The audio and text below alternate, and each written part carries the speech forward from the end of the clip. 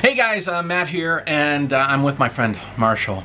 We're in Ningbo, and I am set to return to Taiwan on the 25th. My friend asked, hey, do you want to hang out? Because he needs some help with his channel. What is it called? Newbie. Marshall has always been a tech wizard with regards to living in China, and a friend that I've had that's always had interesting tech things going on in his house. Tell me a little bit about your background with computers. Okay, so I was a programmer. I was a IT major, and that's what actually brought me to China. So originally taught in the universities, programming, code, Java, VB, everything like that. Fell in love, got married, pretty much called Ningbo my home base. Yeah. So How long have you been living here? Since 2005. Wow, long time. Yeah. Career has changed, obviously, but I still love tech. You name it, I do it. I got computers sitting all over that do... There's computers everywhere. We're sitting amongst tech.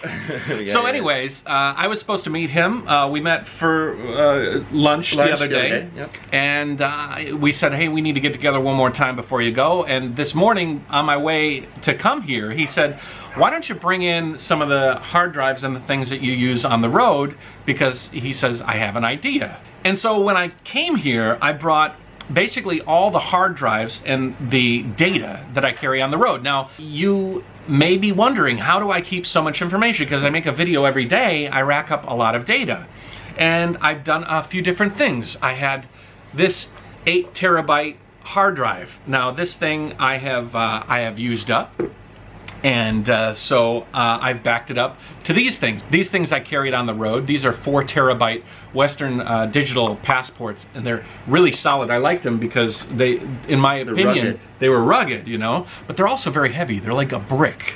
So I have 1, 2, and then there's a third one around here somewhere of those. And then Western Digital improved their hard drives, made them a little lighter, and so I have 1 4 terabyte, 2 4 terabyte, 3 4 terabyte, 4 4 terabyte, and 5 4 terabytes. Now these are normally what I carry on the road with me, and although they're lighter than these, and considerably lighter than these, it still means I've got to carry a lot of stuff with me. And if I record data on the road, I don't have time to replicate it and back it up. Right.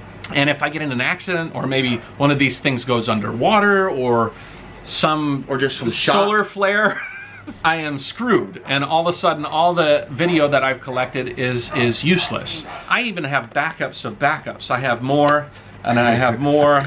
I have another here, and then I have this one. And then, you know, so it really racks up. So I have all of this information. I have no way to back it up. I do my best by keeping it on my laptop and on the hard drive when I'm on the road. But being able to access my old footage and being able to have access to everything that I've ever created on the road, because sometimes I'm riding and I want to pull an old video from the past and kind of throw back to some things that I've talked about. I'll be in Taiwan and I want to pull some old stories. I want to tell the story of me and Ryan, which you guys don't even know about that story. And there's a big story there, and I want to tell it.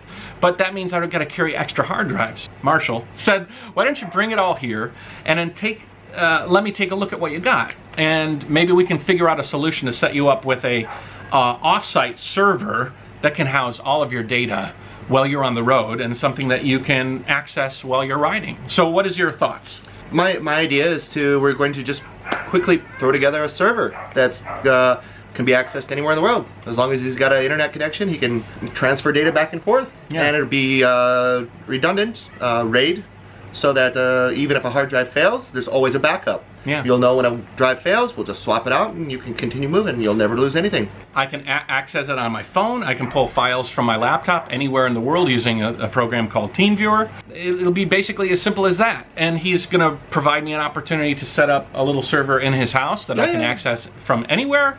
And that's very cool. So today we're gonna go to a computer market. We're gonna see basically how much some of these hard drives will be. I'm gonna need about 40 terabytes to get started, because I have 20 done, and then I'll need to replicate that 20. So we can always add on. And you can always add on. Yep. So today, let's go and check out how I'm going to improve my data management system while I'm on the road. JaYoe. I've always been nervous about carrying all my memory with me on the road. I have some backups in the States, but I'd like to have it all in one place and accessible. And if it was, and it wasn't too slow to do so, then I wouldn't have to carry hardly anything on the road with me. It would just be like 1 or 2 hard drives with all my current stuff, and then I could access all my old stuff while I'm on the road. Very cool. Burning hot. Today it is. It is burning hot today.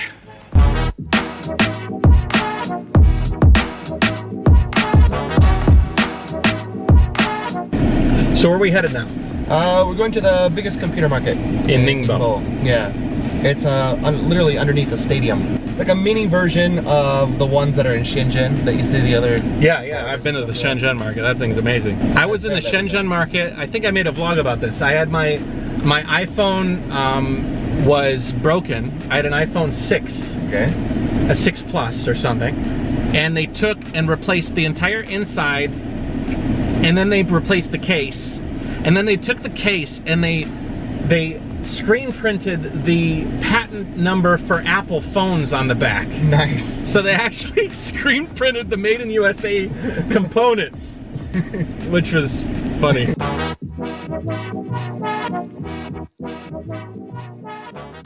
So I need 10 4-terabyte hard drives. I need a case to hold them. I need a power supply. More than a chip. But And that's cheap. Hopefully it doesn't cost too much. Blast doors. Glass doors. Gotta love the blast doors. China is one place where if there is Armageddon, Oh, we're safe. you're safe. You're safe. At least the beginning phases. I mean, look at that door. Stand next to that door just to give it some perspective. Yeah. Oh my God. That is a heavy door. Wow.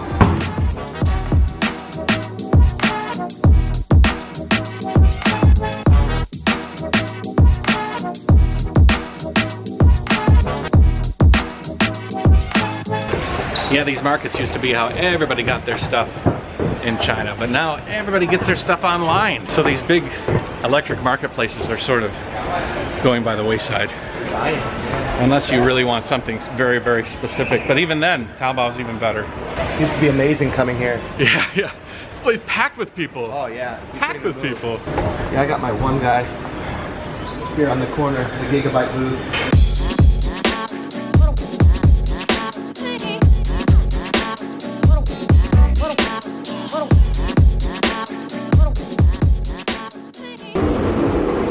Oh, just here. So 1, 2, 3, or is this 1, 2, 3, 4, 5, 6, 7? That's 7. 8400 IT. i5. 8400. 6 core. Okay, 6 core. That's enough. Yeah. That's enough. How much is that one right now? This? Yeah. Will the case have a power supply?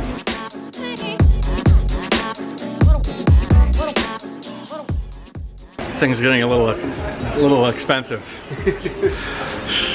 Processors, hard drives, power supplies, Little memory. cooling, case. Is it worth it? I think so. Dual redundancy backup though. And backups and having. But it'll be dual redundant at this point, because then you're gonna plug in all your.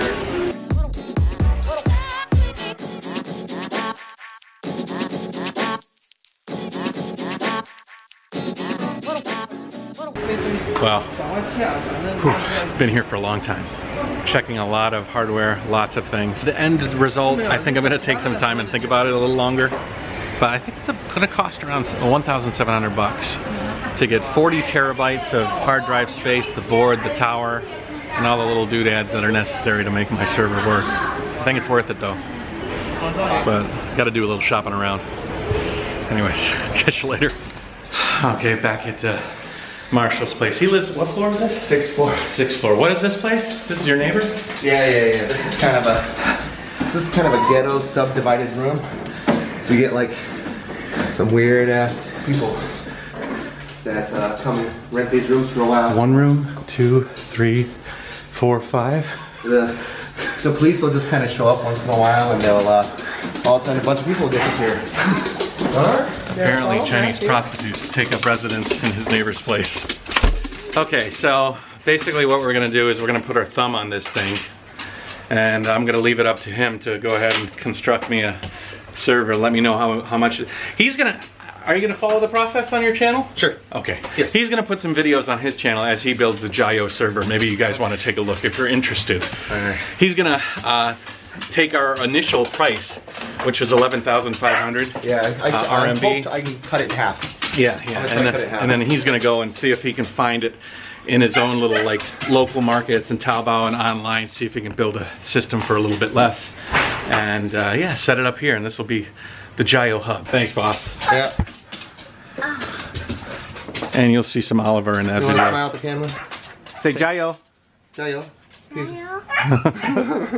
He's trained well. This board and stuff we can put into a bigger case. Yeah. Better power supply. The RAM, the CPU is enough because it's just a data farm storage thing. Awesome. So don't need the video card.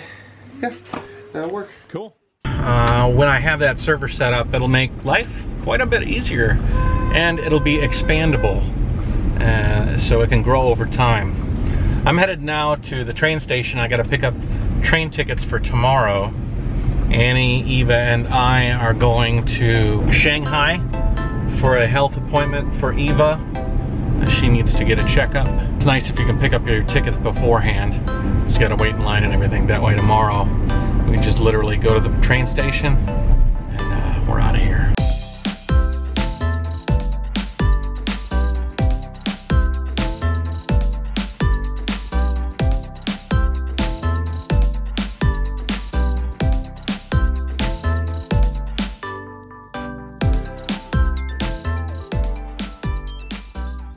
That was fast. As I walked out of the entrance to the main train station to Ningbo, which is like almost a tier 1 city. It's just under. It's like Shanghai. There was a child squatting and urinating right adjacent to the entrance. Like urinating. China.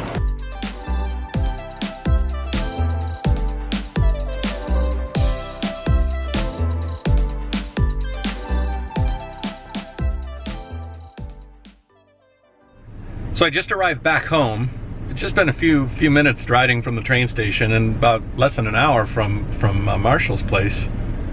Okay, so case 265, 10-port rate controller card, 800 RMB, 10 4 terabyte Western Digital Purples, 5390, 5390. Corsair power supply, 850 watt with 12 SATA power connections. 895, and it's expandable to double, so you can have 24 power connections. So the total 7,350 RMB. I got the that's pretty cool. CPU and the board and the RAM, and that's it, man. That's it. So then your 40 terabyte server with 20 usable terabytes is done. That's pretty cool. Those purple drives are for surveillance. They're designed to be written over and over and over constantly, so they're really good drives. It's a big discount from the quote that we got from the guy at the electronics market. Okay, go. Where are we going? See the Mama house. And shave Dada's head? Yeah, sister requested for that. Why? Because of his bad haircut before? No, after he had this haircut, he always sick. Last night he had a fever again. So they think it's a hair thing? Yeah, I believe so. Go on.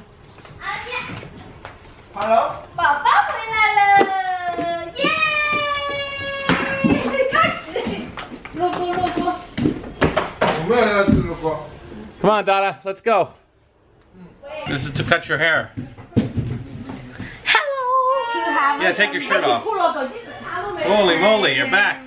What's wrong? Look at his back. What happened?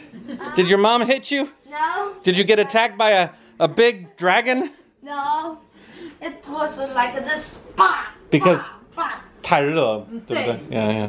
In China, if you're sick or too hot, right? Your body's too hot, then they do that to your back. Like this. Crazy. As soon as I got this haircut, I started to, you know, I started to having fever. Yeah, 一点点. 多少 like this? Yeah, no problem. You'll have to take a shower after this. Head down, head down. Wow, your haircut's very nice. So nice. What? My haircut's very hard to cut. All right, turn your head this way. No, there we go. It's raining hair. Hallelujah, it's raining hair. Oh, it's so nice to cut Chinese people's hair. Gosh, the hair's cut so nicely. My hair is too soft, you know, but his hair is really hard. It cuts so good. It's like cutting a bunch of like stiff trees. Okay. Now we're gonna go a little longer and we're gonna do this.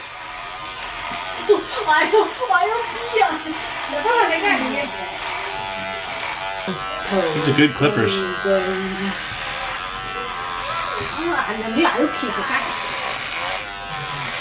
Wait, this is them. You want to keep that? You want to keep that? No. You want to keep Let that? me see. Yeah, it's cool. Let me have a look from the front. No. Let's finish the job. Oh, Okay. Chinese hair is so. Keep the. Let me make sure it's nothing is low here. I mean, all of his hair goes one direction. It's very stiff. It's so nice to cut this hair. All right, you take a shower. Careful not to drop any hair. Yes. And then we'll see. Okay, make sure it's all finished. Feel better? OK，展示一下。 Oh, Shuai. You're like the sexiest monk I've ever seen. 我觉得你2个月不用剃头了。 It's like a piece of Velcro. Eva, 好不好？哥哥好不好？ 你把哥哥头发让你摸摸看好不好？对呀，上次那个自从那个以来一直生病没赢。呀，大哥哥呢？哥哥摸摸，哥哥摸摸，哥哥蹲下来，老公。啊，看一会儿。 Rubber hair. Yeah. Oh. 吐出来。哎。太硬了。 Next time on the JaYoe vlog.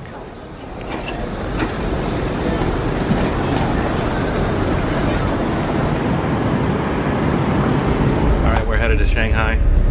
Then we're gonna have an off day today. So we're just gonna chill out at the hotel. It's right on the bund, right?